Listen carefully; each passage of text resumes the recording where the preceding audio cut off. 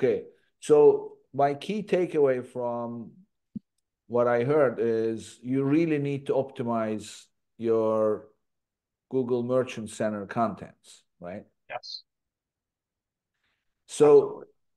let's talk about that a little bit. What is the best way to optimize that? Where, because on Amazon, you're looking at Helium 10 and others, and you get the search volumes and things. So what is the best way to do that with Google Merchant Center? Yeah, it will be at the product title, product description, product image levels. And also just broadly making sure that you're filling in all those feed attributes. So other feed attributes you have in Google Merchant Center, in addition to title, feed, and image, you have to upload the sizing, the colorways, the category of your product. I came onto accounts, big accounts, where it's just totally mismanaged. They're not filling in those properties. They haven't filled in the colorways, these all these feed attributes. That's kind of like an Excel chart that you fill in. They haven't filled in their locations that they're serving. There's a lot of things sometimes that's empty. So the first step is making sure you filled in all of those. If you search, for example, like Google Feed product template, you'll see all the attributes that you have to fill in. But at the product title and description level, which are the most important, I'd start with doing keyword research, just like you would do for Amazon PPC, and start to find themes between those keywords that you want someone to search for to find your business or your products. So once you do that keyword research, you'll find themes or patterns between them, either phrases or single words. Incorporate those themes into your product titles and descriptions so they match the search that someone's coming in for. That is like the single biggest recommendation with shopping um, on the feed level. Outside of that, once you get a bit more data, it's important to segment out and have a really healthy campaign structure.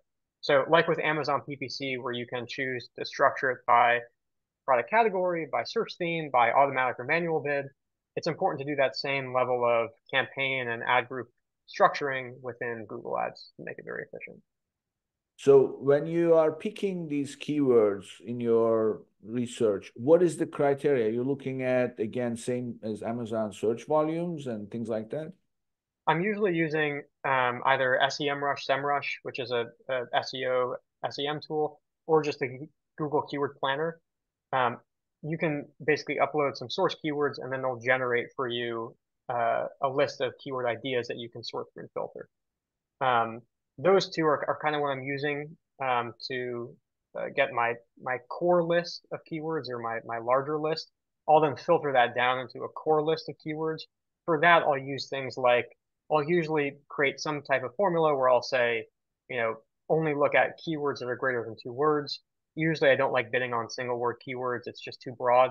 So I'll Yeah. look at keywords that are 2 to maybe 5 words long, more longer, medium to longer tail terms. And then from there, I'll drill down by search volume, and it also will give me an estimate for CPC.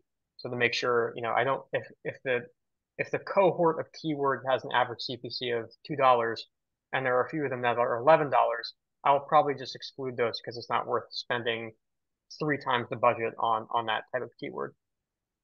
And what is the kind of search volume that you're going after? Because we always say if you find Yeah, something 100,000, 200,000, just don't bother. You're gonna get lost in it. So what is the right number to aim for? I would agree with that. Um, on Google, they give it to you in exact match monthly searches. So, there are some heuristics where you can multiply your exact match by maybe 2 to 4 to get the phrase match volume and, 5 to 7 or even 10 to get the broad match. So in other words, if it gives you an exact match search for like, uh, you know, wooden bookcase and the exact match is maybe 5,000 searches, you can estimate the phrase match could be 5 to 7 times that amount, and the broad match even more. So there are some calculations, and it sometimes depends on the keyword. Honestly, those exact match volumes it gives you are directional. So, but generally speaking, I'm not using anything that's below like 100 monthly search volume. That'll be a bit too low. I'd say the sweet spot is in that kind of high 100 or low 1,000 range. Once you get higher than 10,000, yeah, it would become difficult. So 1,000 to 100,000. Yeah, I'd say 1,000 to like 10,000. Once you get above like 10,000 monthly searches, it becomes a bit more Okay. expensive. And that's 10,000 monthly searches for exact match. That's exact match. That's right. Yeah. All right, good. So